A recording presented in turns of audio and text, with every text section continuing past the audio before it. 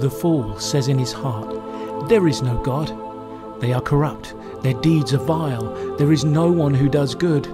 The Lord looks down from heaven on all mankind to see if there are any who understand, any who seek God. All have turned away, all have become corrupt. There is no one who does good, not even one. Do all these evildoers know nothing? They devour my people as though eating bread. They never call on the Lord. But there they are, overwhelmed with dread. For God is present in the company of the righteous. You evildoers frustrate the plans of the poor, but the Lord is their refuge. Oh, that salvation for Israel would come out of Zion. When the Lord restores his people, let Jacob rejoice and Israel be glad.